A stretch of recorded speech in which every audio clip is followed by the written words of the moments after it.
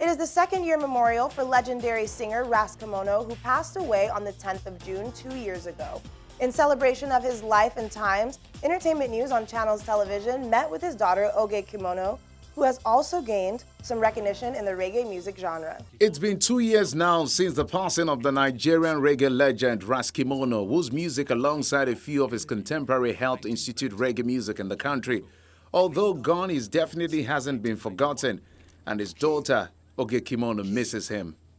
If I had challenges, I usually go to him and ask him, how do I get over this, or how do I get to, make this right? And he gives great advice, and not having somebody to run to, it's really, really frustrating, because then you have to be the adult, I mean, of course I'm an adult, but being an adult in the sense that you have to make every decision by yourself without having to seek for his advice anymore. So that's really, really very, very sad for me, I miss him every day. I even feel like crying. But yeah, I miss him every day. I have a picture of his, a photo of him on my wall. So when I wake up in the morning, his face is the first face I see.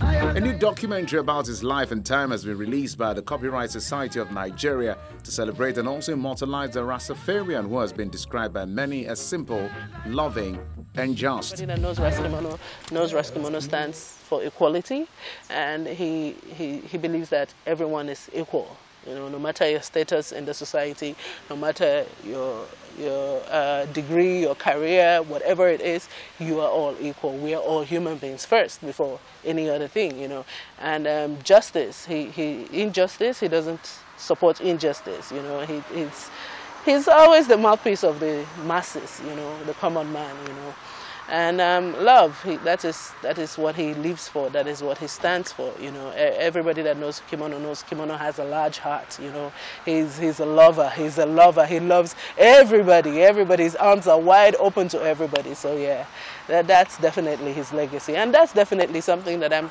carrying on. Following in the footsteps of her father was quite easy when he was around. Now that he's gone, Oge feels the burden of playing in a genre that is now off the mainstream radar.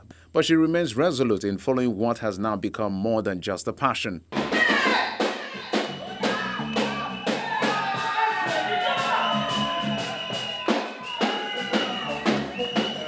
Reggae music speaks truth to life, and if there's anything I've learned from my father, it's being original and staying true to who you are, and for the fact that I was raised by him the way he raised me up and made me to always know that it's better to speak the truth than hide away from it, I mean, I wouldn't have done any other genre of music, I mean, it's not like I chose it. It's not like I chose reggae music. Reggae music chose me because I was born into it, so. Asked which of her father's songs or lyrics immediately jumps out when she remembers him, she quickly picks the track from 1988. Under Pressure. And it's funny that he has done this song all these years, and to see that the whole world was under pressure. Under pressure, everybody was panicking, Under pressure, black and white under pressure. We're all under pressure. Why are we under pressure?